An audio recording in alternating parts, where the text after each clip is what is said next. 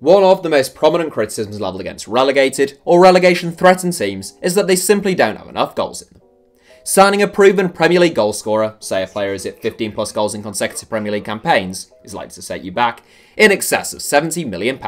And even then, the player in question is only likely to move on if a top 6 or at least potential top 6 club comes calling. All that means the rest of the Premier League are left with little option but to stick with what they have got or take a chance on a foreign import or lower league hotshot.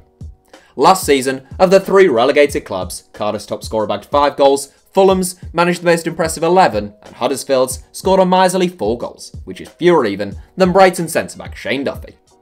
Clearly, scoring goals tends to be an issue for relegated clubs then, but today, we wanted to take a look at occasions in which it wasn't.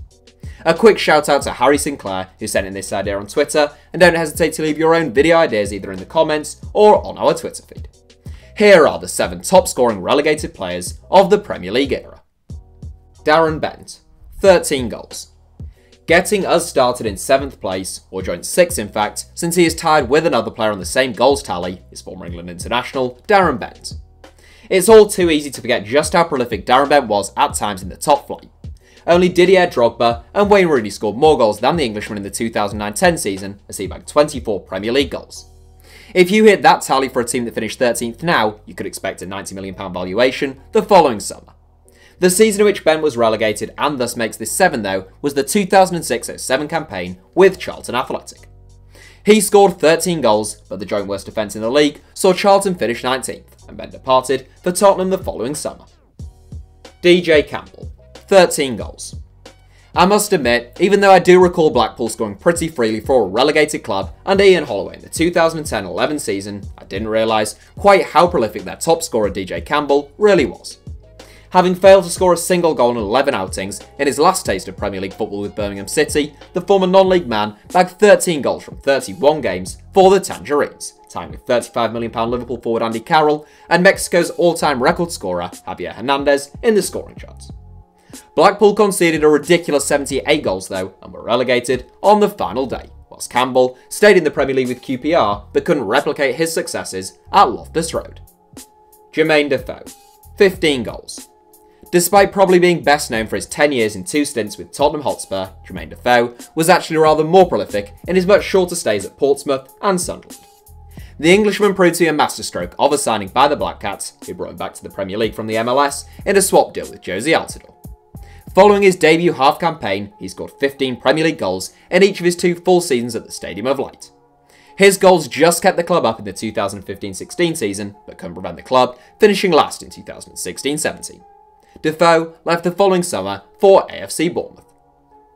Fabrizio Ravanelli, 16 goals. Going a little bit further back to the mid-1990s, Fabrizio Ravanelli spent just a season at Middlesbrough, but he gave supporters in the northeast some pretty memorable performances.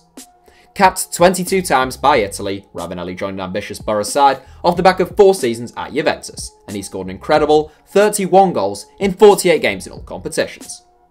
Roughly half, 16, of those goals came in the Premier League, but Borough was still relegated in 19th place with the worst defence in the league. Yakubu, 17 goals.